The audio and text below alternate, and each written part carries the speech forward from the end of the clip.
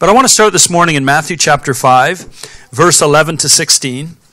And I want to talk about Jesus's, when he shares the Beatitudes in chapter 5. We're going to start at verse 11 and talk about what Jesus says. Now, God blesses you, it says, when people mock you and persecute you and lie about you and say all sorts of evil things against you because you are my followers.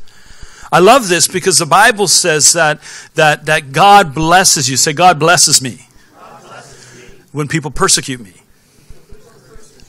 Okay? Verse 12 says this. Jesus goes on to say, be happy about it. Be very glad. For a great reward awaits you in heaven. And remember, the ancient prophets were persecuted in the same way. And so I read this and it amazes me because so many times, the church is trying sometimes to be seeker-friendly, right? We don't want to offend people, so we're going to be careful what we preach about, what we talk about, because we don't want to offend people. We don't want to get people upset with us, and we don't want to be persecuted. But Jesus says something very, very, very clear here, is that you're blessed when you're persecuted because you're bringing truth. Amen. Right?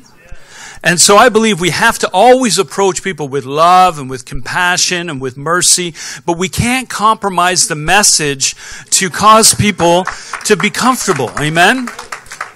We should make people feel comfortable in the fact that we're showing them unconditional love, we're caring for them, but we don't compromise. And Jesus is coming here to say, Jesus isn't into hyper grace.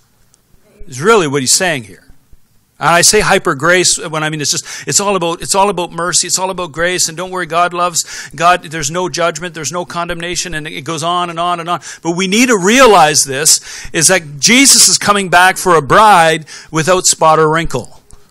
So God wants us to be in a process of preparing our hearts, walking with Him, and changing our lives. Okay, and there's something about standing up for what's right. And especially in a day and age we live in today, where truth can be different for every person, right? We want to be politically correct, right? In society. But there's something about standing up for what's right.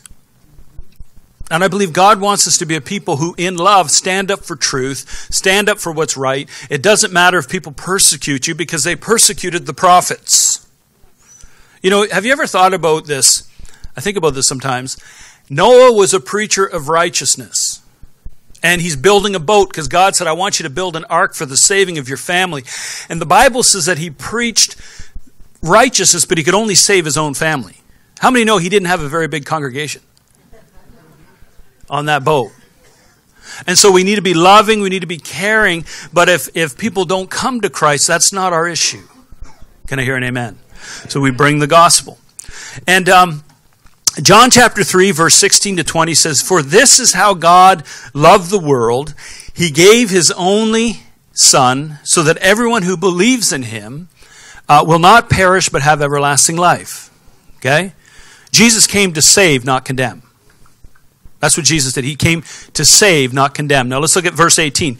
There is no judgment against anyone who believes in Jesus, but anyone who does not believe in him has already been judged. Okay? For not believing in God's one and only Son. Next verse.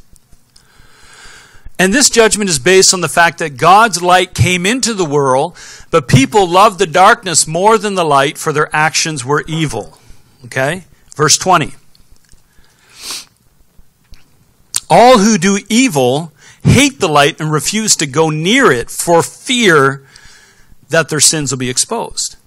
And it used to drive me nuts because I was going to work. I was in Bible school. I would spend, I wasn't married at the time, didn't have kids. So I'd go home and I'd spend 2 hours on my guitar worshiping God and praying and talking to God and going to church services and dealing with my life, and I had lots of spare time. How many remember those days? Some of you have those days right now. But I spent a lot of time. And then I'd go to work, and I was a machinist. I'd go to work and I'd get around people and they would get irritated with me. Why? Because the light was coming into the darkness and they didn't comprehend it, and they refused to go near it for fear that their sins will be exposed. And I had people, I remember going to work and they'd be like, oh, there's preacher boy, let's stay away from him. Or I'd walk in a room and they'd all be swearing, and all of a sudden they'd be like talking like Mother Teresa, and hey, trying to impress me. Why? Because the presence of God goes with us as a people of God. And that's why Jesus said, blessed are you when you're persecuted, because it means you have the presence of God. When you go into a room and people are there and they're living in sin, there's something in them. There's a fear that, I don't want my sin to be exposed. If you can walk into a room and people don't feel convicted, that there's a problem. Jesus said, blessed are those who are persecuted, right? For righteousness' sake. So people's fear comes and they're afraid that their sins will be exposed. Okay? All those who hate the light and refuse to go near it for fear that their sins will be exposed. Okay? See, people are separated from God until they meet Christ. But people are still valuable to God. And this is the thing that we have to understand, that people are valuable to God whether they're Christian or not. Can I hear an amen? I mean really, really valuable. The Bible says in Romans chapter 5, verse 8, that God demonstrated his own love towards us in that while we were still sinners, Christ died for us. While we were still sinners, Christ died for us. Like, think about that. When you had everything was a mess in your life, and sometimes there's still messes in our life, but when you were like far, far from God, God was thinking about you. And he was going after you. That's how God demonstrated his love. All right? We teach people in the church about who they are in Christ, but we forget to teach them who they are to Christ. And so you can teach a Christian about who they are in Christ and the authority that they have and all their rights and all the promises that are theirs, and they can walk around really confident, but when they get around unsaved people, they buckle because they don't know how valuable they are to Christ. How many know you need both? You need to know who God is in you, but you need to know who God created you to be as well. See, God created you to be an answer to the problem in the earth. Whatever you do, God put a gift mix in you. He says, I'm going to create David, and I'm going to put David in the earth, and I'm going to have him at this time, in this season, at this hour, because there's going to be problems in the earth that only David will be able to answer. Whatever your name is, God has a plan and a purpose for you. He put you here, saved or unsaved. You're here to fix problems in the earth. Someone who's a doctor who doesn't know Jesus yet, he's here and he's working, saving lives. He's taking care of a problem in the earth. God has value on people. Whether you're a Christian or not, God values people. Okay? And the Bible gives us a really clear picture of how he values. Jesus does give us a really clear picture here. And I want to see if I have the notes here for that, because I don't know if I do. Yeah, go to Luke chapter 15, verse 1 to 10, Josiah. Jesus is giving a parable here, and look what he says. Tax collectors and other notorious sinners often came to listen to Jesus teach. Okay? And this made the religious people, the Pharisees and the teachers of religious law, complain that he was associating with such sinful people. All right? Even eating with them. See, we need to be around people who don't know God, because Jesus didn't come for the healthy, he came for the sick. And religious people don't like it when, we rub shoulders or get too cozied up with the unsaved, because, we could get defiled. And the Pharisees didn't like this, but Jesus did it anyway. And look what it says in verse 3. And Jesus told them this story. If a man has 100 sheep and one of them gets lost, what will he do? Won't he leave the 99 others in the wilderness and go to search for the one that is lost until he finds it? And when he's found it, he will joyfully carry it on his shoulders. When he arrives, he will call together his friends and his neighbors, saying, rejoice with me because I've found my lost sheep. In the same way, there's more joy in heaven over one lost sinner who repents and returns to God than over 99 others who are righteous and haven't strayed away. So Jesus is telling us what it looks like in heaven. When one of you, maybe you're sitting in this room and you've never made a commitment to Christ. Today, if you make a decision, I'm going to follow Jesus, the Bible says in heaven there's a party. Like the angels start rejoicing. Woo, yeah, and they're rejoicing, and they're shouting, and they're clapping, and they're dancing. Right? Over one. And there's people getting saved every day all over the world in churches like this on a Sunday morning and throughout the week. People are giving their heart to Christ. So that tells me that heaven is a party constantly. Right? Could you imagine? Like it's like, woo! And you know, some people that go to more traditional churches are going to be really surprised when they get there. They're going to be like, man, we could have been a little more charismatic. That's just my point. I just leave it there. Well, here's another parable Jesus gives, explaining his Father. He says, suppose a woman has 10 silver coins and loses one. Won't she light a lamp and sweep the entire house and search carefully until she finds it?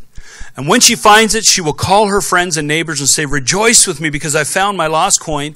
In the same way, there is joy in the presence of God's angels when one sinner repents. Say one. It only takes one. Why would God rejoice? It's because he values people. I want to give you the characteristics of a lost coin. Can you open that for me? Thank you. Characteristics of a lost coin. Are you ready? Number one, a coin is mindless, and a coin doesn't realize it's lost. Simple. And I don't know about you, but when I come around people and I start talking about God, they don't realize they're lost. In fact, they think I'm crazy. But see, it doesn't matter because God gave me this amazing tool that I can use. It's called my testimony. Too many times we're busy trying to figure out the scriptures we're going to share or the strategy of how we're going to get people to come to Jesus. All you have to do is give your testimony. When you share your story, people go, hey man, really? If God could do that for you, maybe he could do it for me. And faith is born, and without faith, it's impossible to please God. So all of a sudden, they're accessing faith. Does that make sense? Yeah. And so use your testimony. Number two, a coin has nothing to do with getting lost. It really doesn't. The Bible says we've all sinned and fall short of the glory of God. In fact, in Adam, all have sinned. When Adam sinned in the garden, the sin nature came in, and everyone born after him was born with the sin nature in their DNA, and they're separated from God. That's why Jesus had to come through a virgin, because if he came through a human man, the sin nature would have came right with it. Right? And so, a coin has nothing to do with getting lost. So, the number third characteristic, it didn't willingly get lost. And the fourth one is, there's no value in the coin apart from the owner. And this is the thing, is that people don't realize their value. They don't understand until they truly meet Christ. They don't realize what they're here for. They don't realize their purpose. And there's always that question, like, what am I here for? Where am I going? What's my destiny? And there's always these questions. And when you find Christ, when you find the Father, you have value. How many can remember a time when you found Christ and the value suddenly came and you realize that you have a purpose, you realize that you're loved, you realize that God has a plan for your life? Can I give you the characteristics of lost sheep? Okay. The characteristics of sheep. Sheep aren't known to be sharp. Really. Like they just wander. I've seen that. So even my own life, I wander so easily sometimes. I just kind of wander away. And it's kind of like, God comes so gently by his Spirit and say, Travis, you're off path. You got a bad attitude. You didn't do your devotions, whatever. And he begins to woo us back because we're not necessarily very sharp, are we? Sometimes. So sheep aren't always sharp. Number two, sheep stray. Has to do with not being sharp. And number three, sheep have no strength. I don't know if you've ever seen like a sheep, fight against a wolf or a bear or something like, turn into like killer sheep. It doesn't happen. They're very docile animals, and they just let you flip them on their back and you can shear them. They're very docile. They have no strength. And you might think you have strength. You might think you have everything you need to get through life, but without Christ, there's no strength. For the God of this world, Satan, has blinded our eyes, and he's coming after to destroy people's lives, right? But God is there. He's our defender. He's our protector. He's the one who takes care of the unseen realm so that we can live in victory. We have no strength without God. We might think we have strength, but we have none. And so just like sheep, we have no strength. And another thing with a sheep is a sheep can't find their way. They need someone to lead them. And they don't know their way back. So say God cares for the lost. Now Jesus gives another parable. The other parable, I'm not going to read it because you all know it, I'm sure, is the parable of the prodigal son. The prodigal son now is talking about a backslider. Maybe one of us, maybe, It's not talking about those who never knew Christ because they are lost. Backslider, actually, no one has to go looking for the son because the son knows his way back to the Father. Right? And so the prodigal son is just about backsliders. And the beautiful thing with the prodigal son is the Father is waiting for him, looking for his arrival. So again, you see the love of God. You see the heart of the Father saying, you have value. I'm waiting for you to come back. I'm waiting you to turn back. So how many think we got a good Father? All right? The son knows his way back home, and God is waiting. So people who are born spiritually lost, they cannot get back to God on their own, and people don't seek after God on their own. They just don't, okay? In 2 Corinthians chapter 5, verse 17 to 20, it says this. This means that anyone who belongs to Christ has become a new person. The old life is gone, a new life has begun. And all of this is a gift from God who brought us back to himself through Christ. And God has given us the task of reconciling people to him. For God was in Christ reconciling the world to himself, no longer counting people's sins against him. He's no longer holding people's sin against them. God's not holding people's sins against them. He's paid for their sins. All they have to do is by faith enter into a relationship. He gave us this wonderful message of reconciliation. So we are Christ's ambassadors. I want you to say, I'm Christ's ambassador. God is making his appeal through me. We speak for Christ when we plead. Say it. Come back to God. And we spend so much time trying to convince people they're sinners. And sometimes there's a time for that if people are hard in their hearts. But we need to be telling people, you got to reconcile with God. He's no longer holding your sins against you. He's not looking at your baggage and making a deal about it. He's paid for that. You just need to, by faith, come into relationship with Jesus Christ. Amen? And I believe that there's two things that God wants us as Christians to do for him. Say two things. The first thing is we need a season. And the second thing is we need a shine. Say season and shine. Okay. I'll run you through that really quickly here. Matthew chapter 5, verse 13, as we move on. It says, you are the salt of the earth. But what good is salt if it's lost its flavor? Can you make it salty again? It will be thrown out and trampled underfoot as worthless. You are the light of the world, like a city on a hilltop that cannot be hidden. No one lights a lamp and puts it under the basket. Instead, the lamp is placed on the stand where it gives light to everyone in the house. And in the same way, let your good deeds shine out for all to see, so that everyone will praise your heavenly Father. Okay? And here's the thing. God has called us to season and to shine. I just realized I didn't have my notes there, so I'm going to check here.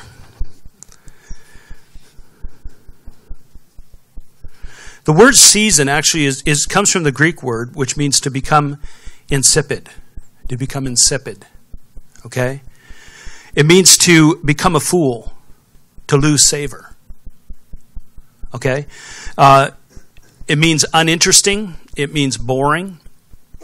It means dull.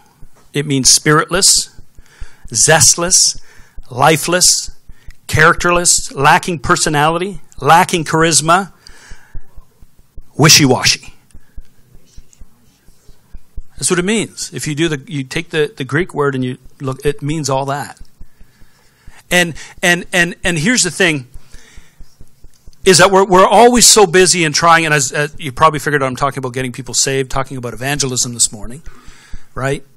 So many times we're trying to find the formula, or we feel we're not ready to share our testimony, or we feel like we need to learn a little bit more. We don't have enough answers. If people ask answers, we're not going to have the right answer. And we get all concerned with that. But the thing that actually gets people saved, the thing that gets people excited about God, is when we come and we have charisma, when we have personality, when we have charisma, when we have passion about God in our lives.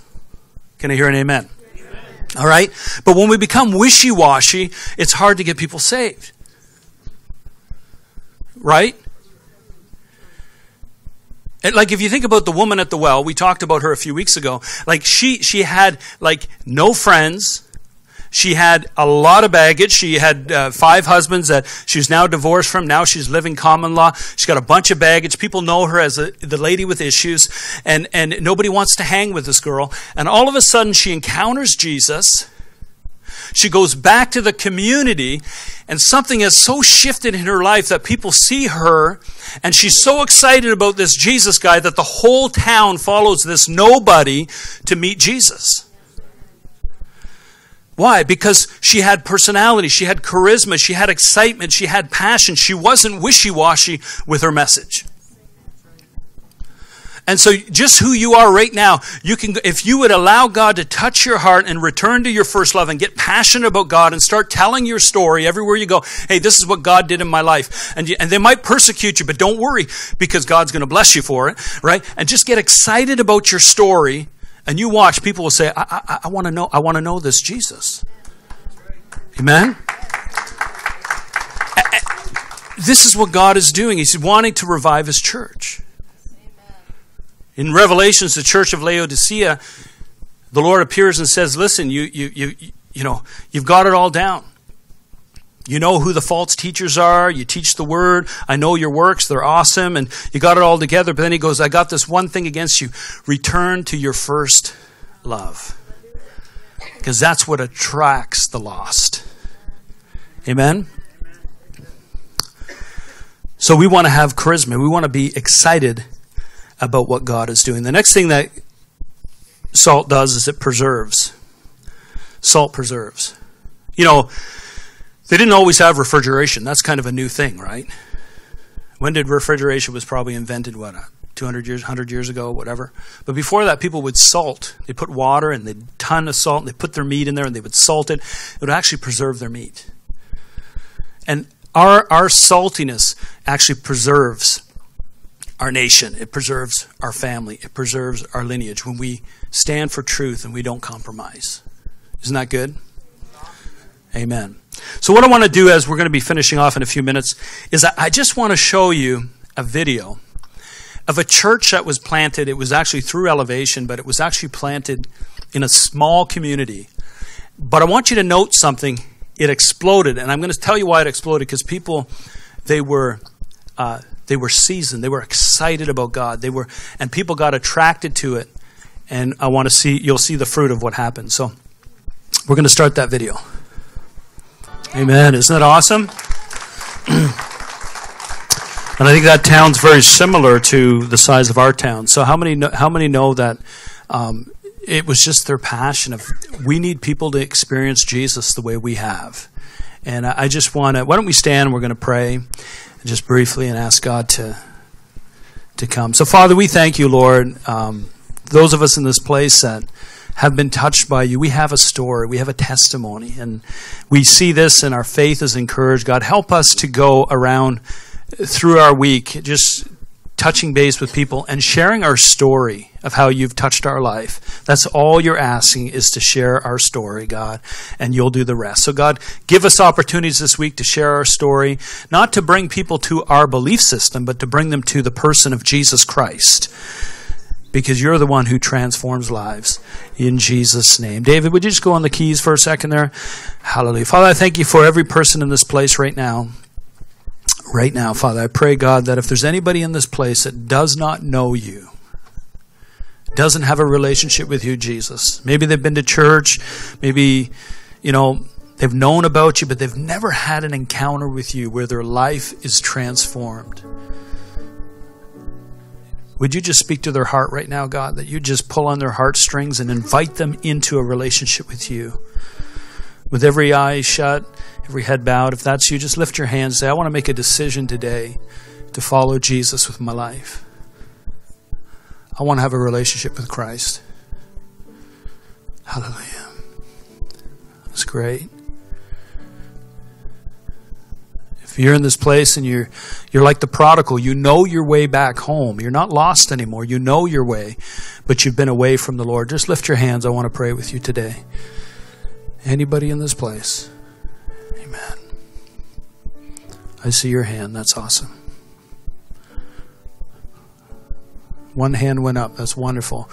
Can we all just pray with this person? Just say, Heavenly Father, I choose to come back to you today. You're the way. You're the truth. And you give me all the life I need. And I surrender my life to you today. In Jesus' name. Amen. Amen. Lord, we thank you for your presence. Lord, I thank you that this place is going to be filled with people. Even in the months to come, as we give these altar calls, there's going to be 30 hands going up. There's going to be hands going up because people are hungry for Jesus. They're not hungry for religion. They're hungry for Jesus. So bless us this week. Did this minister to anybody today? Amen. So your assignment this week is just tell your story to somebody. And you know what? You might get persecuted, but you get a blessing in heaven for it. Maybe you get another room on your mansion. I don't know what happens, but something good's happening in heaven when you get persecuted. Amen.